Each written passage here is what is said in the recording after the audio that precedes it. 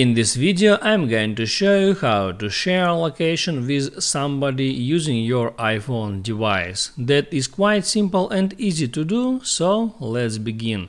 And first you can open your Apple Maps, and there at the map you can look for some location that you wish to share.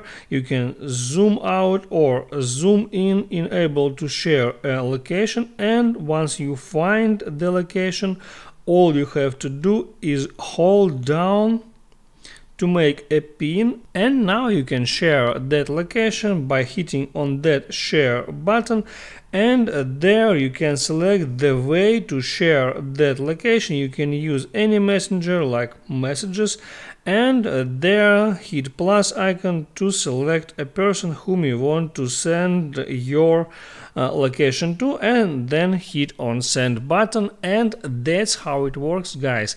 So if you like it, don't forget to hit the like button and subscribe to my channel.